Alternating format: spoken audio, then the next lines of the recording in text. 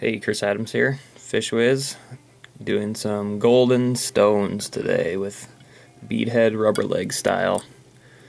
Using a number 8 scud hook with a 4mm bead, Danville 210 thread.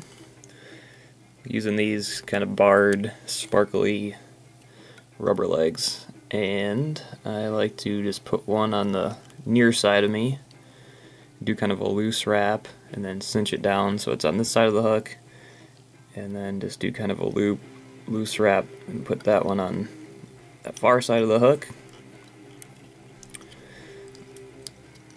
and just put a couple wraps on there to get them where I want them. Sometimes I do one in between to make sure that they splay out. Body, simple, just larval lace, yellow color, and I tie this on the hook a couple millimeters behind the bead so that when we wrap it on top, the body's nice and even.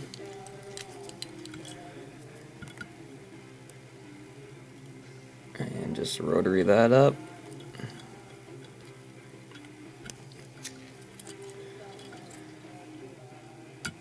Snip it off, and then for the wing case, just using Swiss straw in a yellow color. And I wrap this back on top of those last wrap or two of larval lace.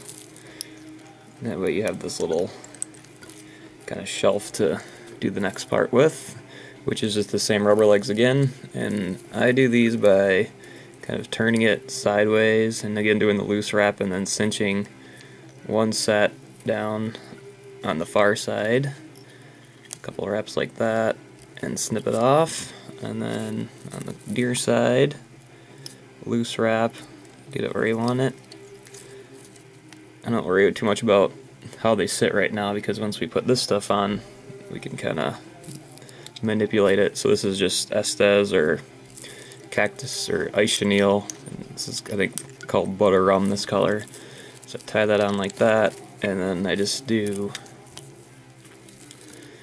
2 wraps between the legs, and that kind of gets those back ones to stick back, and then I pull these back and do 1 wrap in front, and that gets those in the kind of like I surrender position.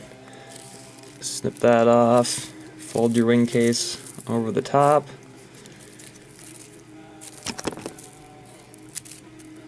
a little trim, clean it up with a couple more wraps,